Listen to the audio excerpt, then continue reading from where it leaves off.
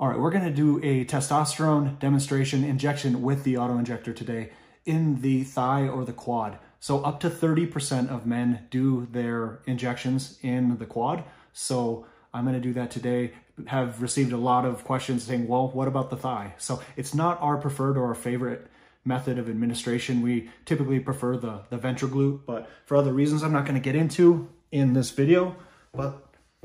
So we'll just load our syringe in the auto injector, clip it in, remove your cap, and then we're going to be injecting in what's called the vastus lateralis. So that's the outer portion of the quad right here. So you'll divide your thigh into thirds, and we're going to be locating the upper third here, drawing an imaginary midline here, and then on the lateral side. So anywhere right in here. So once you have your injection prepared, clean your injection site with alcohol. You want to be seated in a relaxed position in a chair.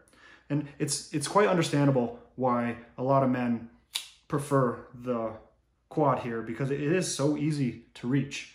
You don't have the mobility issues with when you go in the delts here, or also if you can't reach around to the back. So we've cocked the auto injector back. Now all we have to do is remove the safety,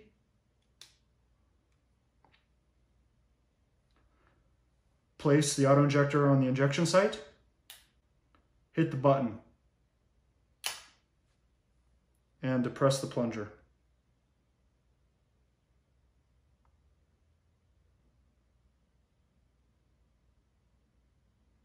That's it, you're done.